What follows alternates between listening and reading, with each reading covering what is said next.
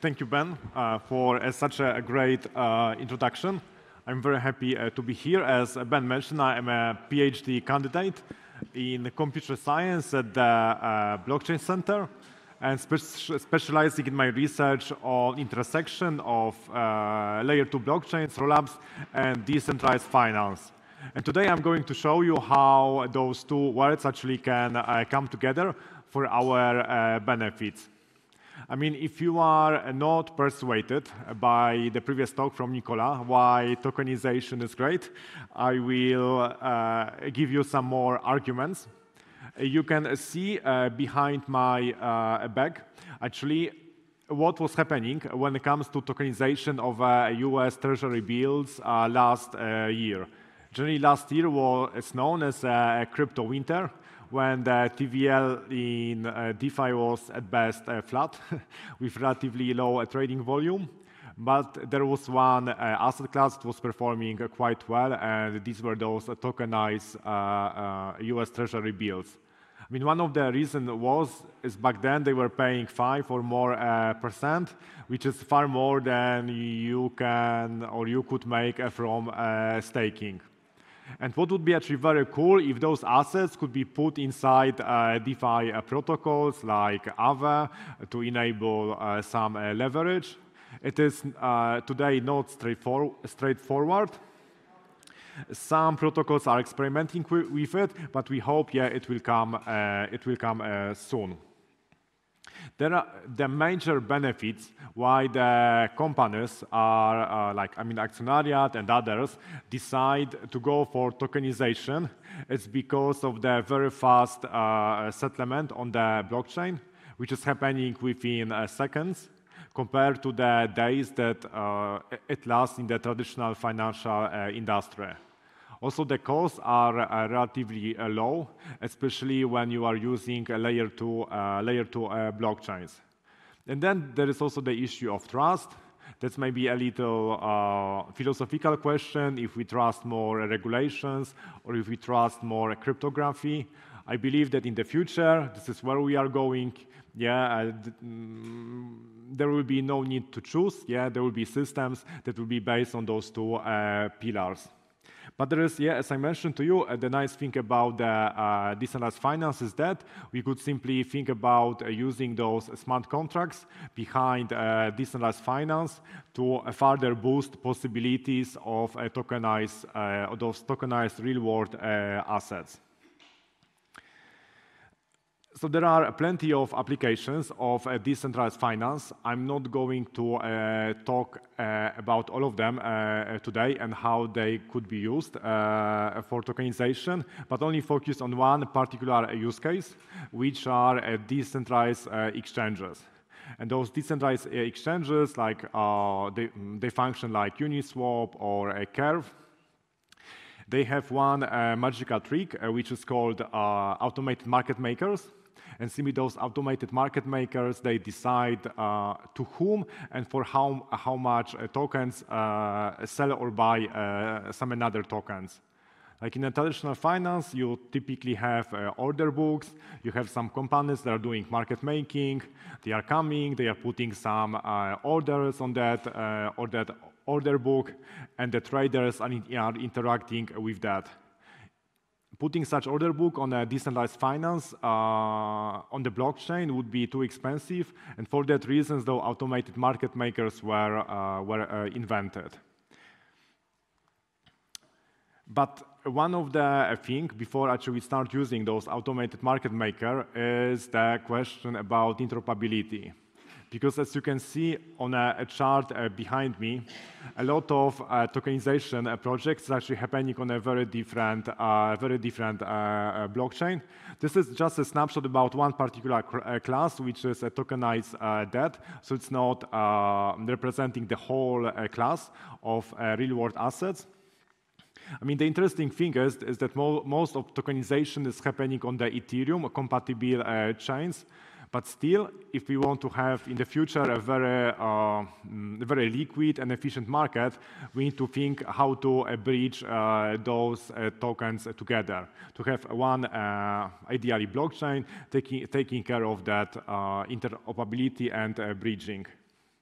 And then there's actually another question that we at the university ask ourselves and focus in our research.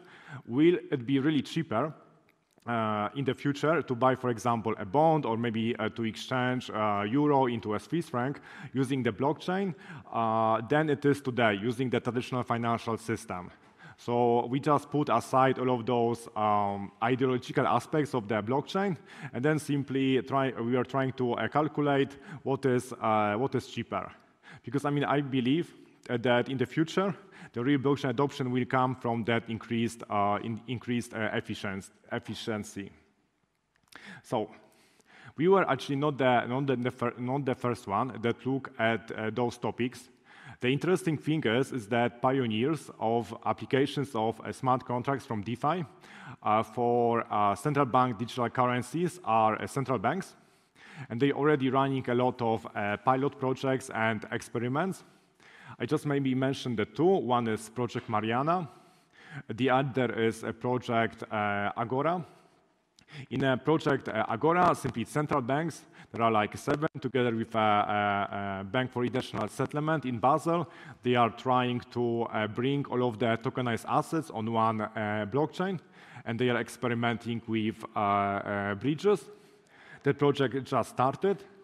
And in the project Mariana, simply what central banks did, they did a fork of Curve on the Ethereum testnet, and they were experimenting with using it to exchange 3 test CBDCs. One representing digital euro, one representing digital Swiss franc, and one Singaporean dollar. And actually, the interesting thing is it turned out that from the legal point of view, but also from the point of view all of the processes, it is possible, and it will meet all of the requirements that the traditional finance has to use those smart contract and the blockchain to move the whole FX market on the blockchain and on the DeFi smart contracts. And this is a huge market, because FX market alone, even not touching the tokenization, is processing $7 trillion daily.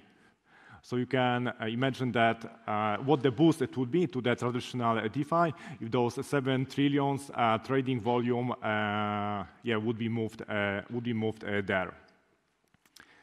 But looking at that project that actually proved that it is possible, we simply at university start asking more questions about which blockchain to use, which AMM to use, and how to parameterize them.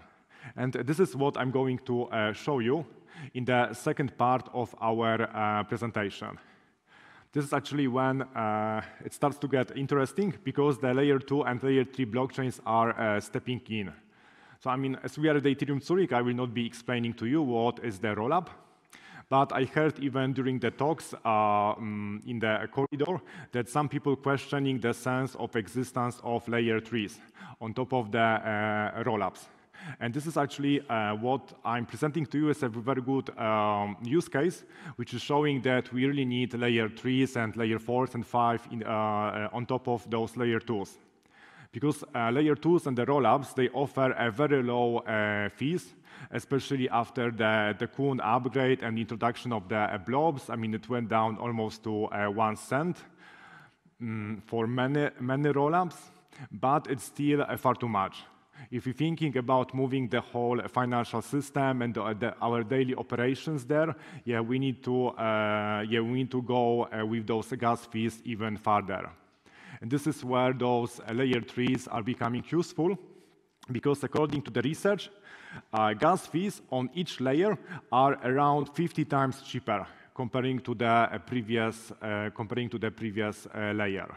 So if today layer 2s and rollups are offering gas fees 50 times cheaper than Ethereum mainnet, then the layer 3s can offer 250 times cheaper gas fees. That, of course, is that increased scalability is leading to the challenges of capital fragmentation between those different layer 3s. And simply, what we did in our experiment, we designed such a decentralized exchange that is operating on layer 2 and layer 3 blockchains. Here you can see how that decentralized exchange is actually working. Maybe I start from the bottom. At the very bottom, there is a public layer 1 blockchain, for example, Ethereum, or maybe in the future it will be Bitcoin. And that layer is simply a settlement layer. This is a layer where in the future for those tokenized assets or CBDCs will be just using as a data storage. But then what will going to happen on top of that, there will be a layer 2 or a rollup that is responsible for integration of the data from another blockchains or another layer 2s. And on top of that, you have different layer 3s that are operating decentralized finance protocols. In a, let's say, traditional computer science, which is not related to crypto, it's quite common that you have a computer program which is having different layers, like a database layer, data integration, user interface, and so on, an application layer. And simply with the more complex applications for the blockchain, we are going to see more blockchain layers. Also, each blockchain layer specializing in different application. And maybe the important thing is that in our simulation, this layer 2, this rollup, is a private rollup, because sometimes it's being called Validium. So this is like a permissionless, this is like a permission blockchain, which you can have on top of a public blockchain. This is quite a new and interesting concept. And even though that a permissioned rollup is on the public blockchain like Ethereum, still all of the transactions are encrypted by the sequencer, and here there are only validity proofs stored in the underlying layer 1 chain. So, I mean, thanks to that approach, we can combine the legal requirements that are coming from the central banks or traditional finance with all of the best things that are coming from the decentralized finance and those smart contracts. But then I mean, that was a beautiful design, but will it really work in the reality, as that capital will be fragmented between different layer 3 blockchains, each operating different DeFi protocols and AMMs. We simply run a simulation, and we look at the FX market. We look at those 3 currencies that were chosen by the central banks, euros, Swiss francs, and Singaporean and dollar, and simply calculated how much it would cost to exchange those 3 currencies using the blockchain and using automated market makers. There are some benefits coming from that. Maybe such a future FX market will be open 24/7. There will be a very low gas fees. All transactions will be settled automatically. But the cost of doing such swaps will change depending on the FX rate. This is maybe not too nice property of automated market makers, which is called a price impact or a slippage. So typically, like in IT and computer science, we are fixing one problem, but we are creating another problem. Also in our simulation, we used we simply convert our solution, which is running on the 3 layer 3s, with one DEX, which is a fork of a curve running only on one blockchain, for example, on Ethereum. And that blockchain is not having the capital fragmentation. And here you can see the results of that simulation. So, I mean, for the very small transactions, when you are converting, for example, €5 into Swiss francs, then the system which is operating on layer 2 blockchains is simply far more cheaper than a system running on the layer 1 chain. It's a similar thing actually is happening for the largest transactions that are above 1 million. However, for the medium-sized transactions around maybe 10,000 euros being converted to another currencies, according to our simulation, let's say the results were very similar for both systems.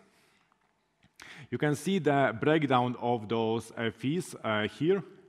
Maybe it's important to know that when you are using the blockchain for, I mean, that should also applies not only for tokenized assets and CBDCs, but for every token, also meme coins. When you are using the Uniswap or Curve, you have different, your fee is coming from different elements. This is, of course, a gas fee, which is paid to the Ethereum or a rollup.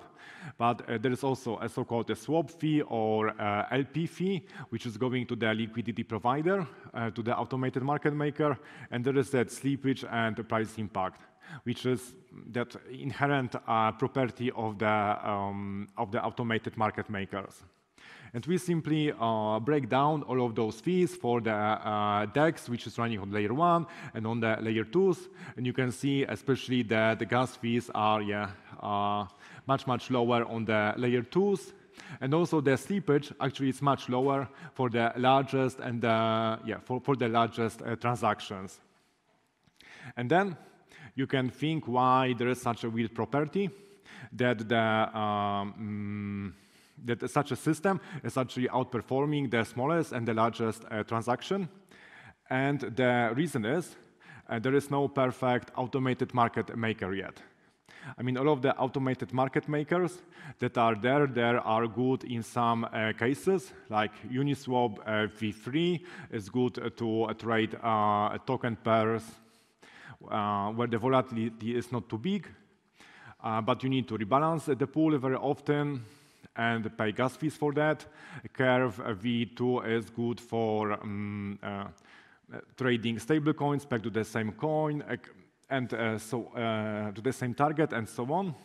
But when you build a system which is actually using one AMM for one type of the tokens, another AMM for another pool of the tokens, then you can achieve a very good results.